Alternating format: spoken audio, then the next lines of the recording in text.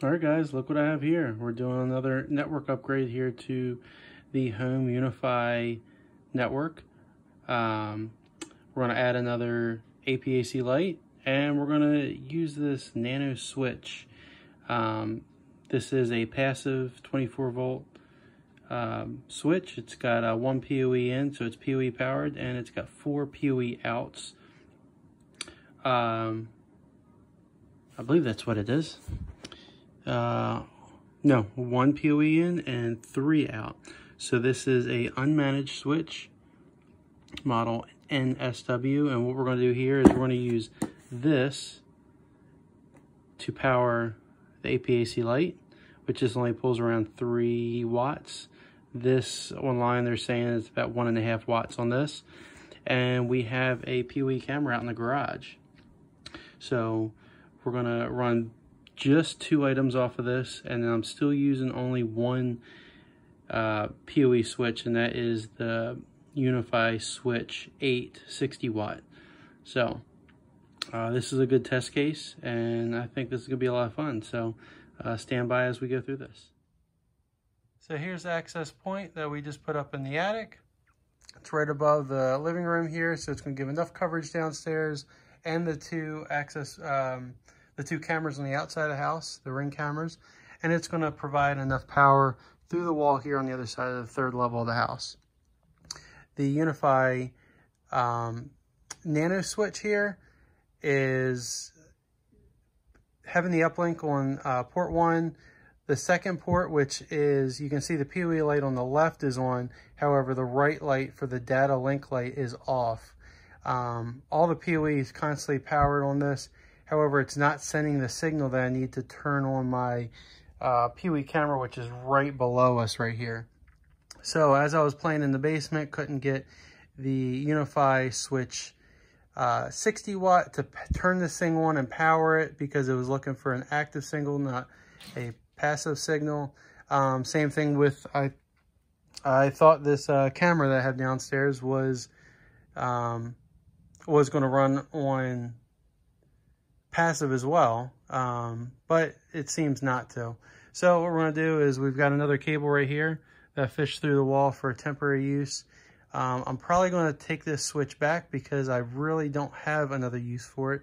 If I was adding another access point or another UniFi camera up here, that's what I would use it for. But for right now, that's a really good test, scenario test that we did to see if we could run an access point off of this and a camera via the 60 watt PoE switch. So the PoE switch will not power this guy. This switch is actually being powered by the 12 watt PoE injector that came with the access point AC light that's in the basement. So lots of good testing here. If you got any questions about this guy, or how I did this setup today, please let me know. But there it is, guys. All right, so I'm in shooting 2 videos at once here. One specifically on the switch, the other is my network upgrade. So we actually did install the AP-AC-Lite, and it's running via a PoE injector that it came with in the loft of the garage. This switch powered the AP-AC-Lite, and was powered directly, could not be powered from the UniFi switch. So the UniFi switch will not power this because UniFi switch is active PoE, which is trying to send a signal to it, says, hey, are you there? It can't see it, and it was not getting that signal back to say, yeah, provide power. So the 60 watt UniFi switch did not power this thing on. However, using the UniFi PoE injector that the AC-Lite came with, powered this guy perfectly, and then threw the power right back to the AC-Lite. So that's what I had working for a little bit, playing around with it. However, this didn't fit my needs, so we just got the PoE injector on this guy. This guy was removed, and my PoE camera, which is from Aimcrest, is running through the UniFi 60 watt switch. So we're gonna go over there real quick to show you what the cabinet looks like, and then we'll wrap up this video. So before we go in there, I want to show you that I moved, so we put the AC-Lite up in the loft, and I brought down the AC in wall down here to my office. So now we have 2.4 and 5 gigahertz right down here. It's not going through a floor. This is more subjectable to like a room or an office or a bedroom versus trying to supply wireless to a whole floor of a house. These are more of point of service kinds of access points. So this is going to do great down here in my office, and we've got now a AC-Lite up in the loft that will cover the main floor where this original device was. All right, guys, we're back here in the closet. Just want to run by this addition to the setup. So up here is the PoE injector that I'm using to run the AC-Lite that's in the loft above the garage. And then if you see on the lights here, this number 8 is going to my cloud key.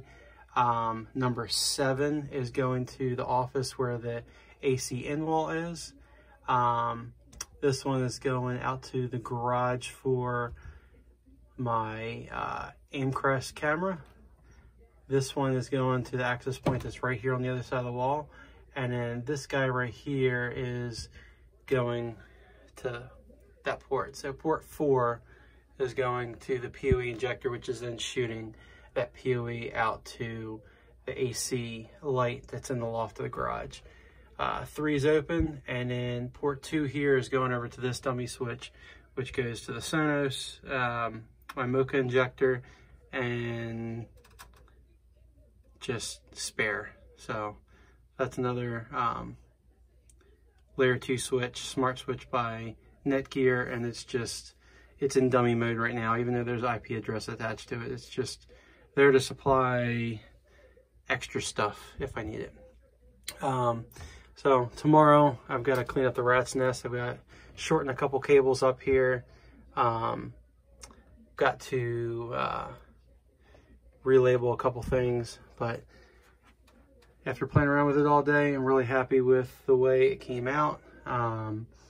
As far as now, the cables aren't running all over the garage, and I've got the new access point in the loft, and now I have an access point down here. So if you like this video, like, comment, subscribe, and if you got any questions, you want me to show you anything else, or you know, the next video, give me some ideas.